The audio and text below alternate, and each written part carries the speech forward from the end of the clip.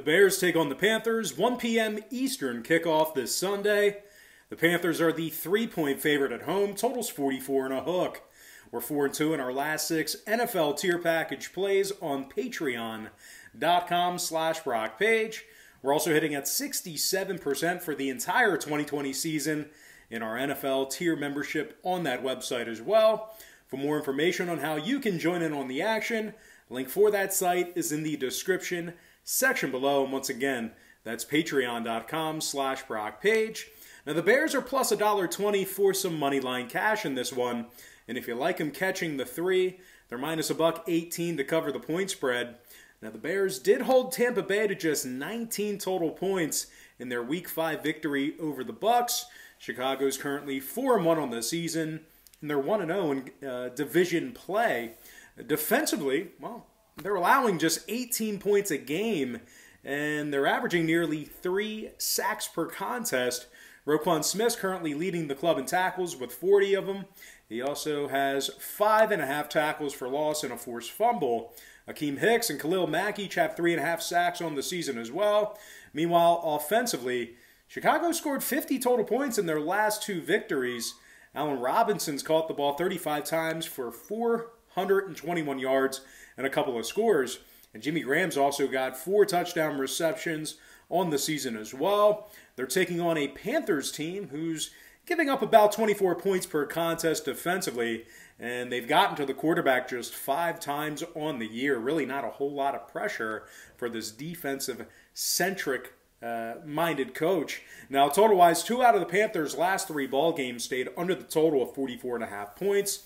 Meanwhile, 3 out of Chicago's last 4 contests stayed under the 44.5 themselves. Give me the Underdog Bears catching the points and the under 44.5 in that game. And before we go ahead and move on, just want to take another quick timeout and welcome you to the video. Got some lines and personal leans out for NFL Week 6. But before we dive into some more free content right here on YouTube, I just want to quickly remind you once again that we are currently 4-2 in our last 6 NFL tier package plays on patreon.com/Brock Page. We're also hitting at 67% for the entire 2020 season in our NFL tier on that site as well. If you want some more information on how you can join in on the action, the link for that site is in the description section below. And once again, that's patreon.com/Brock Page. Now moving on, we're going to take a look at Cincinnati taking on the Colts, and that's going to be a 1 p.m. Eastern start time at Lucas Oil Stadium. The Colts are minus 7.5, totals 47. The Bengals are plus 280 for an upset win on the road. Joe Burrow's thrown for over 1,300 yards already through 5 games. Just 3 interceptions for the rookie QB. Tyler Boyd's been his favorite target thus far. 32 catches and 362 yards and a score. He's also hit rookie wide receiver T. Higgins 16 times for 214 yards and a couple of touchdowns. Since he scored 23 points or more in 3 out of their last 4 ball games. They're taking on an Indy squad who gave up they just gave up 32 points to Cleveland en route to a 9-point loss. They're also 0-1 in divisional play, losing to Jacksonville during Week 1. Now, Phillip Rivers has thrown 4 touchdowns, just 4 touchdowns through 5 games, along with 5 interceptions. Leading receiver T.Y. Hilton has yet to catch a receiving touchdown on the year as well. Gotta imagine we'll see a whole lot of defense in this one. And as a matter of fact, just 1 out of Indy's 5 games on the season actually got over the total of 47 points. Meanwhile, 2 out of Cincy's last 3 contests stayed under that particular number themselves. So with all that said and done, give me the underdog Cincinnati Bengals catching the points and the under 47. Next game, Detroit, Jacksonville, 1 p.m. East. The Lions are the 3-point favorite on the road, totals 54 and a hook. The Jags are plus $1.60 for an outright win at home. Now, Jacksonville's been pretty stinking bad as of late. 4-game losing streak, 32 points per game they're giving up defensively. They're actually coming fresh off a loss to the previously winless Houston Texans, who literally just fired their head coach. They were dominated in that one by the final of 30-14.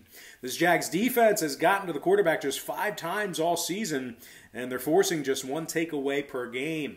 And as good as the Jags offense has been through the air in certain spots this year, they're rushing for less than 100 yards a game, really failing to establish a run game. And they have just one rushing touchdown on the season, so that could be problematic in short yardage situations. Now, Jacksonville's taking on a Lions team who's averaging 25 points a game. They've also been a little more competitive than their counterparts.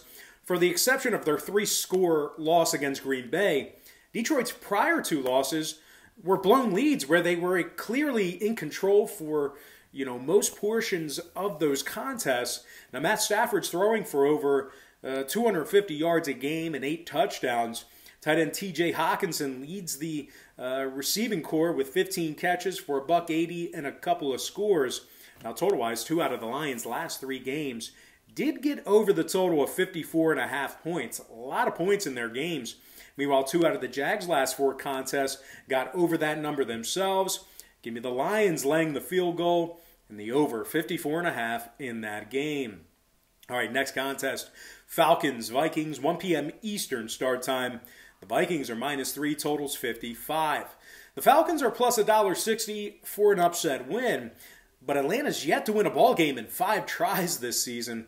They're giving up 32 points per contest. They're also losing by an average of 8 points a game.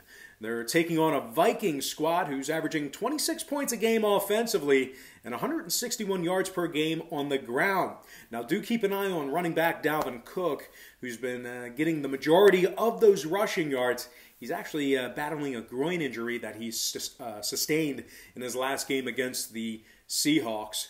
Actually saw on TV when that injury occurred. But anyway, running back number 2, that's Alex Madison. He's definitely been productive on his side of things as well, getting just half the touches. He is averaging 5 yards a carry, so hopefully they don't see too much of a slump in that running game.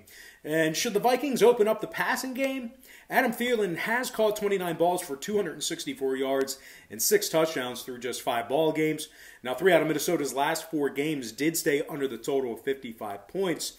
Meanwhile, Atlanta's last 2 ball games stayed under the number themselves. Give me the Vikings laying the field goal and the under 55 in that contest. All right, next game. Broncos-Patriots, 1 p.m. East. The Patriots are the 7-point faves. Totals 54.5. The Broncos are plus 320 for an upset win on the road. Now, the Broncos have given up 26 points or more in their last 3 straight ball games. They're just 1-3 overall for the season. This crew of Denver quarterbacks have a combined completion percentage of just 59%, and they collectively have been sacked 13 times.